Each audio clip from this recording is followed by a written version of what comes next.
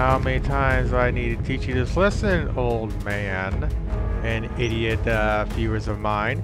Banning me from Sea of Thieves doesn't stop me from playing Sea of Thieves. So, with that said,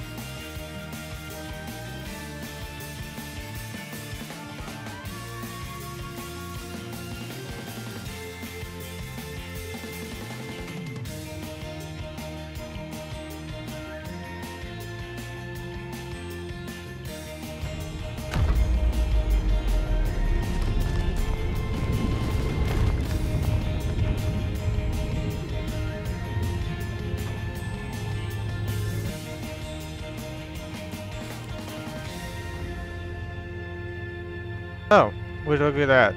New account. I suggest leaving me alone, especially to the viewers that find me in the game. Banning my account ain't gonna stop me from playing this game. I've proven this multiple times. This also goes for rare employees. Leave me the fuck alone. Until you give me my account back, I'm still gonna be a dick. Or even if you give me my account back, I am still gonna be a dick, but I'm gonna be a little more, I guess conservative is a term you want to say. Well, actually, no, you guys don't like conservatives. You guys like, progressives. Which, in all honesty, I should actually be more progressive with my main account than I am with my, accounts I keep making every few days. But like I said, it ain't gonna stop me from making new accounts. Just leave me the fuck alone and just let me play this game. I mean, hell, I'll just continue making accounts over and over again. You know why? I actually like fucking playing this game.